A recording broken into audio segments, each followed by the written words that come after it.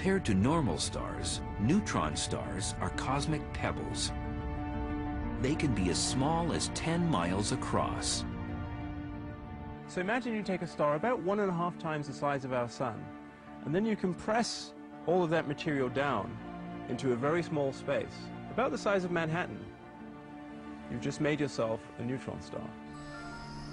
Squeezing that amount of mass into such a small space makes for an extremely dense object.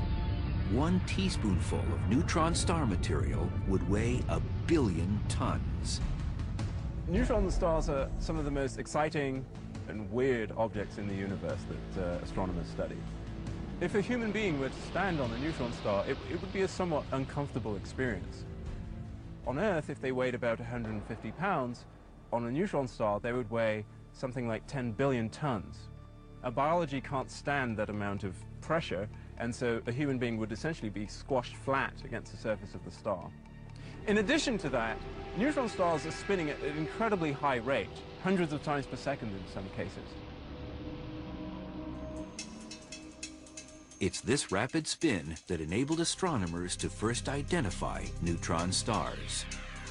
Some neutron stars are spinning really rapidly, and they have a really amazingly high magnetic field.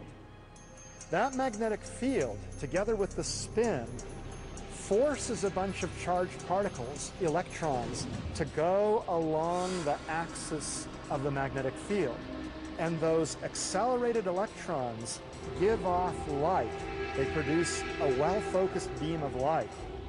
Now, this is like a lighthouse whose beam is always on, but you only see it when the lighthouse beam intersects your line of sight.